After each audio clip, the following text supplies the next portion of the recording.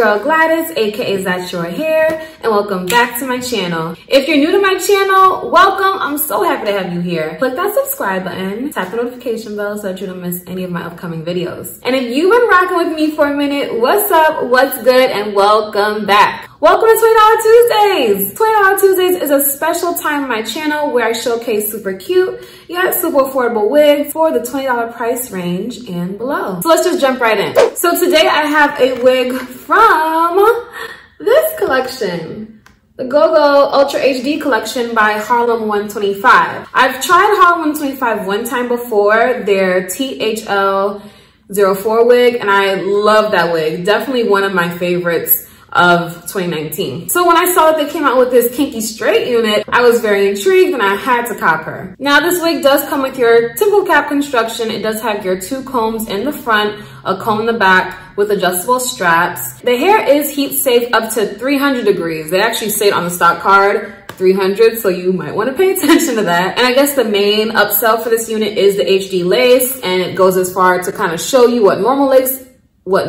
looks like versus their lace on this line. So I'm gonna give you a quick 360 and we're gonna jump right into the review.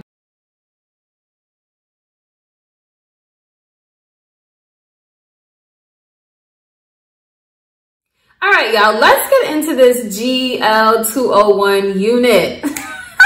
If you know me, you already know that I love textures that mimic like African-American 4B, 4C hair. And this, oh my gosh. For me, straight up the pack, this was the #1 pro. The Kinky straight texture, it feels so soft. I'm really amazed at this texture, especially when I tell you the price. I'm like, wow. Wasn't expecting that from Harlem 125. Especially when there's other companies that come out with like 4B, 4C hair textures that do not feel like this. This feels like healthy 4B, 4C hair that has been blown out straight. Oh my gosh, I absolutely love it. So yes, the texture is A1. And I spent a little bit more time in the parting space because I just wanted to make it look super natural. Normally I'll add my pressed powder, but sometimes if I want to make it look a little extra natural, I will add a little bit of Got2b glue on top using my comb and pat it down and add a little bit more powder. Sometimes I'll mix powders too, depending, but it looks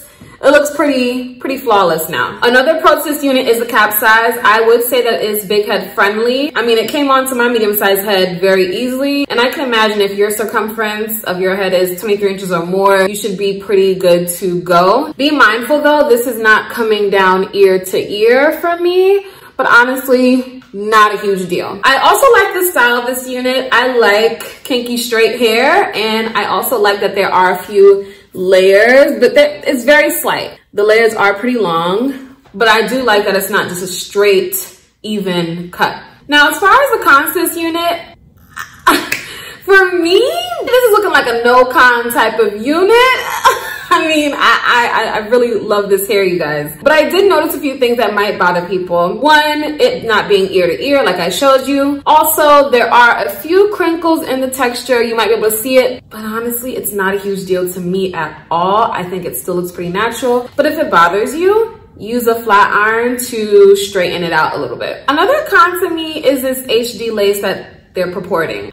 Look, when it comes to HD lace on synthetic wigs, I've tried quite a few of them, and I'm honestly not even using the lace. I, have it behind my hairline and I added my, black eyeliner, but I feel like the lace is very light, and that seems to be what HD lace is on synthetic wigs. So I've just come to expect that to be the case when doing synthetic wigs with HD lace. But it's not something I like. I would just prefer brown lace. But again, if you're not wearing this behind your hairline, it's an easy fix. You can add pressed powder, you can add foundation, you can use Ebin tint spray, which is my favorite, to fix that. Now I know y'all are waiting for me to get into the price, y'all.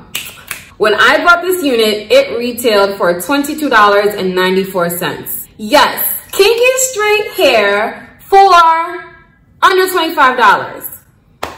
Now I have reviewed kinky straight hair before. I reviewed FL003 by Free Trust Equal, and I absolutely love that wig. I still love it to this day. I believe that price point was around $30.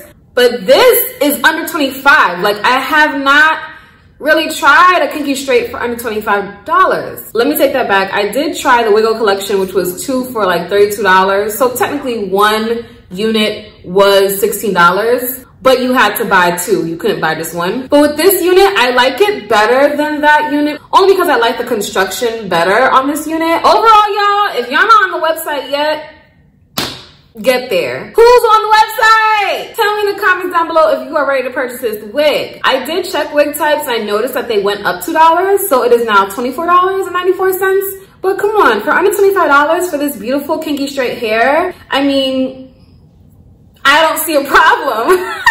The only thing I wish is that I wish I got it in a number 2 color. I normally like my textured wigs to be in my natural color, which is a number 2. But y'all, this wig is hitting. I really cannot stop looking at myself. I love how I hooked up the parting space. I mean, come on. And on top of that, this is super beginner friendly. I'm telling you, if you like kinky straight hair, if you like textured hair, and you've never worn a wig in your life, this is the wig to get. And yes, it is very comparable to the Neesha 203 unit. I would say the only difference is Neesha 203 has more of a style. I feel like it's layered higher up in the wig, whereas this is definitely more blowout straight. Also, Neesha 203 comes in an array of pretty colors. This is just your typical 1B2, 1B30, and so forth. So yes, y'all, let me know how you feel about this unit. I am loving her. I think you should pick her up, especially if you're a fan of textured hair like I am. This is making me feel like summer. Yes!